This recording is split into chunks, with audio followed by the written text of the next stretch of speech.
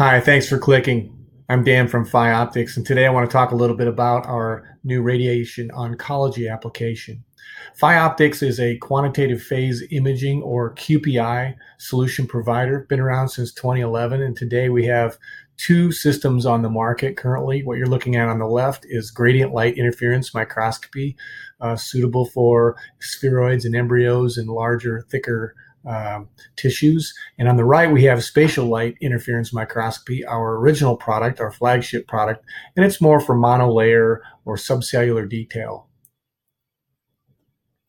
What is QPI, quantitative phase imaging? Quite simply, it is that. It's a label-free microscopy technique that measures subtle differences in the thickness and the change of refractive index of a transparent object as light passes through it.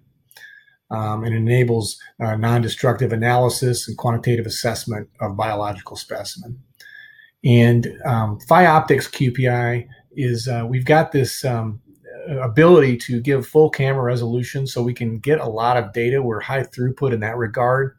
And we also can multiplex with other channels such as fluorescence microscopy. So that makes it kind of interesting. It gives you more data about what's going on in real time. And then there's the ability to 3D tomography. You can do that also as well with our products post-acquisition. There are some applications that we're known for. One's called cell growth, cell dynamics, particle analysis, and neuroscience. But what we want to talk about today is our new application, R&D, and that's radiation oncology. We are working to get more and more information and testing in the radiation oncology field.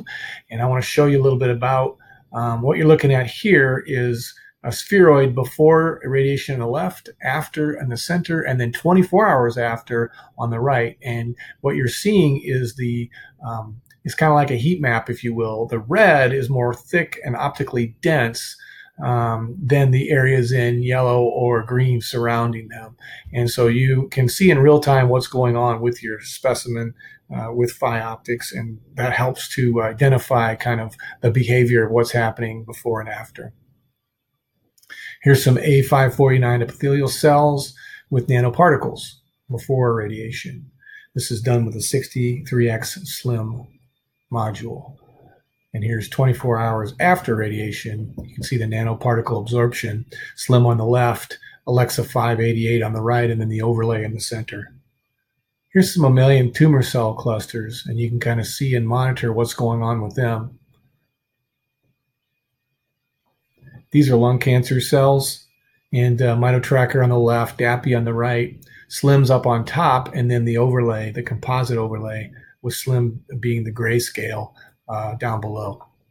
And you can see, and all this comes with data down to the pixel level that's supported in an Excel file that you can manipulate for analysis post-processing. We'd love to talk to you more about this. Please give us a call. Phi Optics phone number here you can see, and also the email address and the website. Love to talk to you more about how we can help you with your radiation oncology solutions and with your research and help support your research. Thanks.